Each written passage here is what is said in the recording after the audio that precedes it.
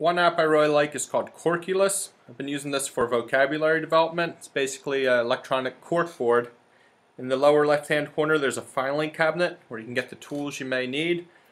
I've been using index cards, so you drag your index card up to your corkboard. I ask the students to put their vocabulary word or term at the top above the red line. They can put the definition below the red line. And then I messed it up. To know. And then we can bring a photograph.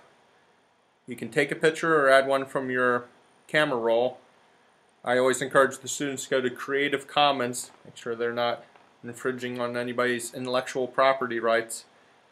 Then finally, you can link these together. You select both items and hit link in the upper right hand corner. Link.